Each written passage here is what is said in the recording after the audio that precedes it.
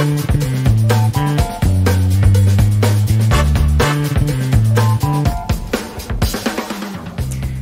and welcome to another episode of Did You Know? I'm Heather Farley, TSA Historian, and with me, as always, is Caroline Argrave, our archivist. Heather, what's this behind us? This is the voluntarily abandoned property art installation at TSA headquarters.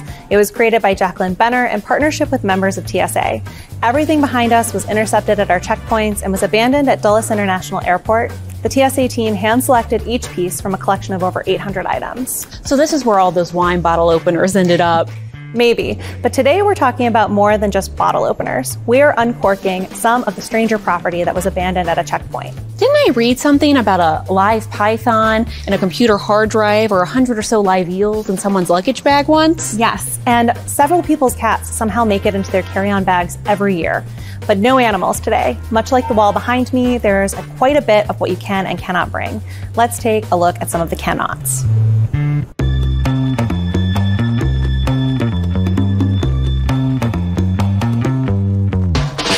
The team and I are back in the studio with a slew of voluntarily abandoned property from our collection. Oh, hey, Heather. Nice to meet you.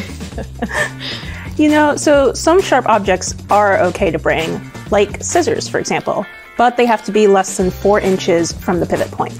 And you can also bring your knitting needles. So you're telling me I can't bring this?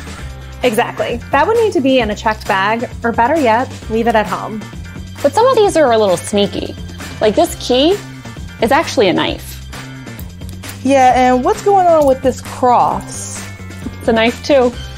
All these knives are a no-go through the checkpoint. Okay, so of course knives make sense, but what's wrong with these? Firearms are obviously not allowed through the checkpoint. You can travel with a gun, but it must be unloaded and locked in a secure case in your checked luggage. This also includes parts of the gun and the ammo. Yup. And including anything that looks like a gun, so no replicas either. So they definitely should have put this in their check bag too. I think everyone here knows what that was abandoned. Liquid! If you can spill it, spread it, spray it, pump it, or pour it, and it must be smaller than 3.4 ounces or 100 milliliters, it needs to be in a 1-quart size bag in order to go through the checkpoint. But this item's pretty interesting though. It's not actually a bottle of wine. It contains motor oil that was bottled in San Francisco during the US oil crisis in 1973, when petroleum seemed just as expensive as a fancy bottle of wine. And it's an obvious gag gift, but unfortunately it contains too much liquid to be allowed through a TSA security checkpoint. And not to mention, last time I checked, motor oil is flammable and is no way allowed on the plane. Yeah, that is 100% a no-go. Yeah, but what's wrong with these? Wow, I like those on you. Well, anything that could be used as a weapon is prohibited. I mean, look at those spikes. Every state has their own penalties and regulations in place, so it's important to know where you're traveling to and from. Yeah, I guess I wouldn't want to get punched with these. Or punched with these either. That just looks like a normal umbrella. Yes, but it has the brass knuckles at the bottom, which makes it a weapon. Well, why do these look different? So if you look on the top, it actually doubles as a taser. Oh my. Can someone explain to me what's going on over there? Ah, the Freddy Krueger gloves. Obviously, there are hundreds of Comic-Con events across the country every year, and thousands of people put on their very best cosplay and attend. This person wanted their outfit to be more authentic than most, and equipped blades to the glove. But this is definitely something that should have been in their checked bag. Well, that makes sense, but what exactly is wrong with these? So pull the cap off. Whoa. Yeah. Why would anyone try to bring this on a plane? Yeah, but check this out. I don't understand why anyone would think that's okay. So I can understand not knowing that your meat tenderizer wouldn't be okay, but that is next level thinking. TSA has spokespeople who work with local news outlets to educate the traveling public about what they can and cannot bring. Luckily, one of them is able to join us today. Everyone, please say hello to Lisa Farbstein, TSA spokesperson for the Northeastern region. Hi, everybody. Good to be here today. Hi, Lisa. Hi there. How long have you been with TSA? I've been here with TSA for 12 years, and I have seen more prohibited items than I could ever imagine. What's that? This is a billy club, something you might have seen in a mobster movie. That's whack. So Lisa, we've been talking. How does someone think that these things are okay to bring through a checkpoint? Well, for the most part, people think that they can bring these things, or they forget that they have them with them. And that's what's so unusual, I think, is that they're not really thinking about it. Now, there was the instance where some guy hid a gun in a raw chicken. Of course, we caught that, but that's just a whole nother story. So what you see for the most part here, pocket knives, all sorts of knives, pocket knives especially. So, for example, when I get ready to go to work every day, I put on a wristwatch. Some people put a knife that has a clip onto their belt or in their pocket. Here we have a folding knife with the clip, and the person who owns this just needs to remember that's the day they're going to the airport. So maybe they want to put that in the check bag, or maybe just leave it at home on the dresser. Now, what's important to remember is that when you come to a checkpoint with a prohibited item, whether it's a knife like this, whether it's a hatchet, check that out, that the TSA officer is going to give you options.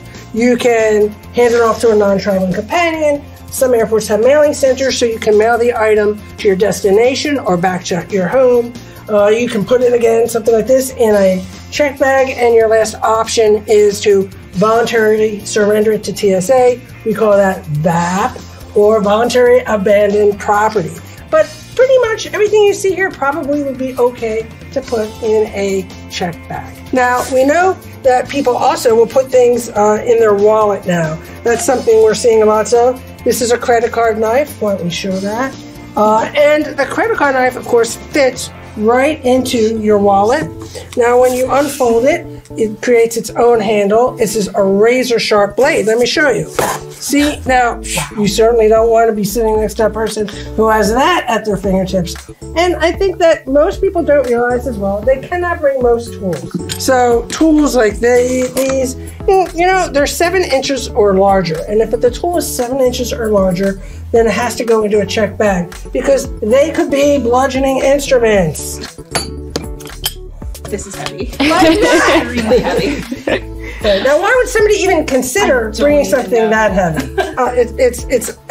It boggles the mind, quite frankly. So, and if you're ever unsure whether you can bring something in a check bag, carry-on bag, either or neither, you can find out on our homepage, tsa.gov. So, in the upper right-hand corner of our homepage, got that handy feature, Can I Bring? Type an item, it lets you know right away where you should pack it. Sometimes it tells you you can't pack it at all. Sparklers. Sparklers are flammable. It's a good example of something. Don't even pack it. Don't even bring it.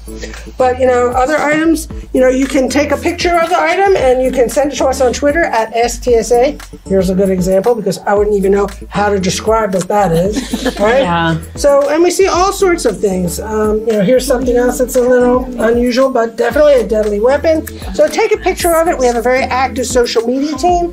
Again, we're on Twitter at STSA. We're on Facebook Messenger. You can also text us a question. So keep that in mind. Just ask us, and we're happy to let you know where it should be packed. Is that a cane? Oh, yeah. Here's a good one to show you. This, indeed, is a cane. And check that out. Oh, God! Yes, here. Check that out. So what we advise, if you have a cane and maybe you got it as a gift, maybe you got it at an antique shop, at a garage sale, at any place like that, what you want to do is twist and inspect. So that way, if it's got something in there, a dagger, a cane, you'll know before you get to the checkpoint. In some states, that's illegal, and you could get arrested. In other states, you're just going to have to probably abandon that sort of an item.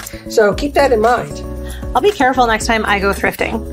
Lisa, thank you so much for joining us and sharing your box of treasures. My pleasure. Is there anything travelers should know before boarding a plane? I think it's important to know that when you know you're traveling, when you're packing for your flight, especially your carry-on bag, empty it out. I can't tell you what I put in my handbag 2 weeks ago. I throw stuff in there all the time.